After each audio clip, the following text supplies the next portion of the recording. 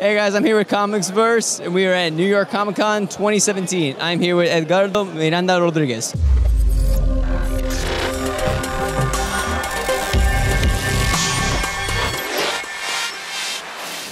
I know you get asked this a lot, but La Borinquena, what was the inspiration to the story? And like, it definitely has some real-world cultural background. So could you give us a little bit more info on that?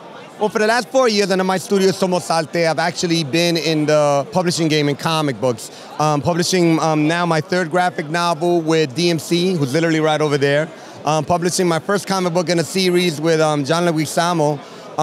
But I wanted to do something that was really focused on real-world issues, particularly those of Puerto Rico, to reflect my heritage, but also to reflect humanitarian crisis that's been happening on the island for some time now.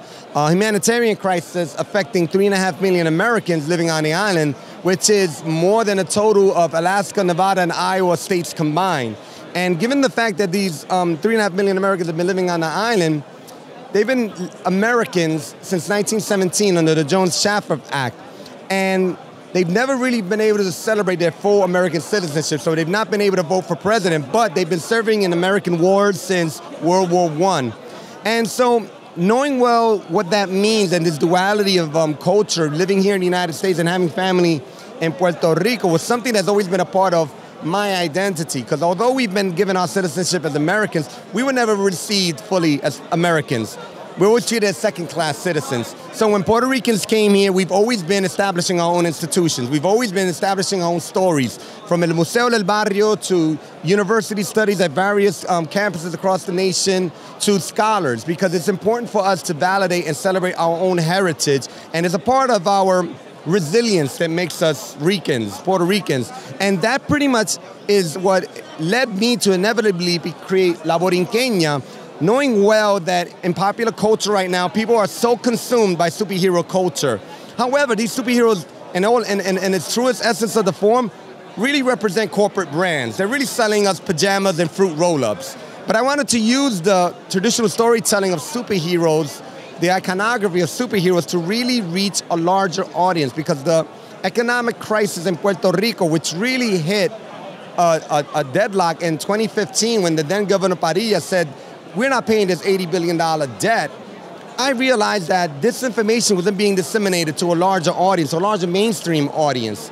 And knowing well that since 2006, when Congress closed Tax Code 936, there has been a massive dip in the economy of Puerto Rico. Some poor decisions made by the island's administrations to sell bonds, unfortunately, led to what the rest of the island had to suffer through. But all of this was information that was really readily available through the National Review, the Wall Street Journal, Bloomberg News, but nobody in the general market was talking about it. And I thought to myself, if I could create a character, a comic book, that I could use as a conduit to really translate these real-world issues to the rest of the world, and perhaps on a small scale, I could actually start a national dialogue to get people more aware. And that's exactly what's been happening over the last year and a half.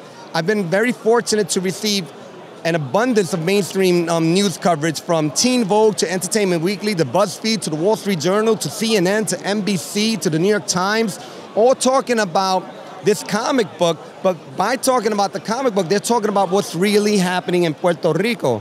Now, given what's happened in the last couple of weeks with Hurricane Maria and Hurricane Irma, it makes it even that much more of a reality, the humanitarian crisis happening in Puerto Rico. But for the last year and a half that I've been on tour promoting this book at universities, at museums across the United States, I've been literally saying that it has been a humanitarian crisis. And I've been studying the work of various scientists who have been saying that Puerto Rico was long overdue for a natural disaster. And given the state that the island is in, with its compromised infrastructure, with a power company that's already $40 billion in debt, the island wouldn't recover.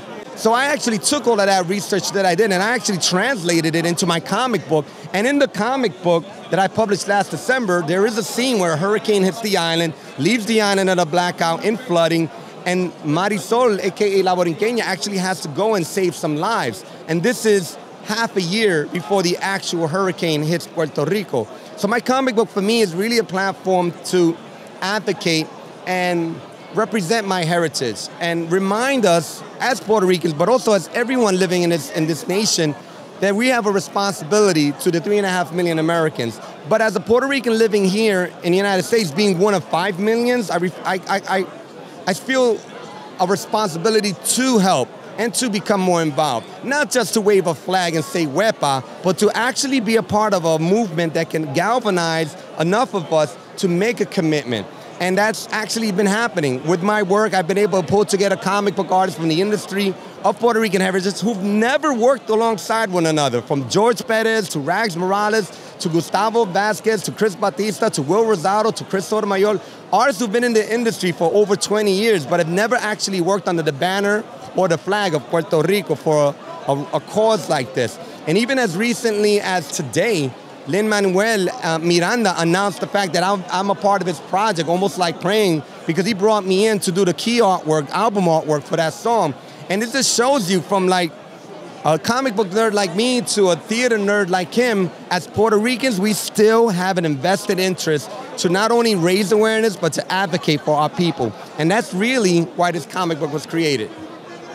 Wow, thank you, man. That was amazing. I love that.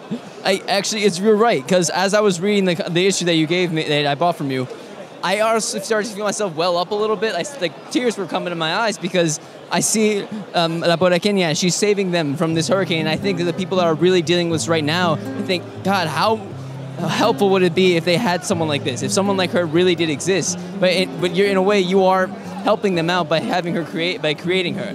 Well, I'm helping out by reminding us that we have heroic capabilities within ourselves. There's a line I wrote in the story that's actually one of my favorite lines and it's very relevant now, when she saves this family and the little boy tells her, "Yo quiero ser un superhéroe como tú. I want to be a superhero like you." And she says, "Ay, qué gracioso. Oh, how sweet." And she responds by saying, "Yo solo hago mi parte. I'm only doing my part. Ustedes son los verdaderos héroes. You all are the real heroes."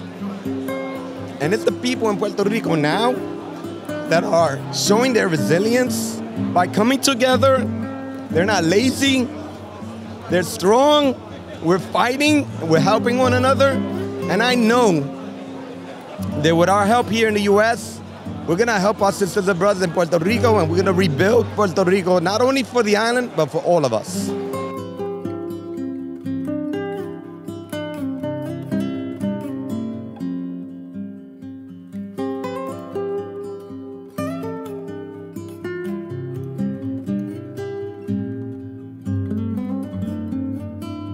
This has been Edgardo Miranda-Rodriguez.